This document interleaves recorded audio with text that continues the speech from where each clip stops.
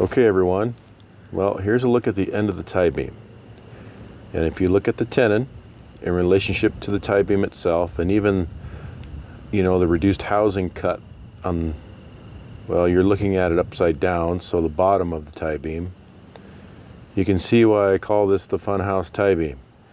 It's going to look pretty funny in the frame. If you look down it, you'll see the corkscrew in it, and the housings for those braces and the brace pockets are actually square or inline on the same plane as these tenons, so they're not even going straight through the beam in relationship to the beam face. Well, we got that tie beam pretty much complete. It's kind of a fun house tie beam. It looks pretty funny with those joints cut like that, and those tenons cattywampus like that. It's going to look pretty crooked in the frame, I think, but I guess as long as the joinery is straight, I guess we should be good. It's not ideal, but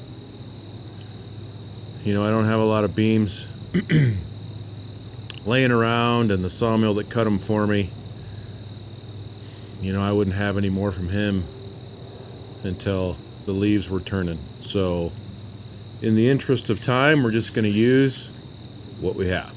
I'm going to go ahead and cut those housings tomorrow for the floor joists with a router. I had to make a new jig because of the new base on the router, but we'll cut those tomorrow and then hopefully maybe get to some braces.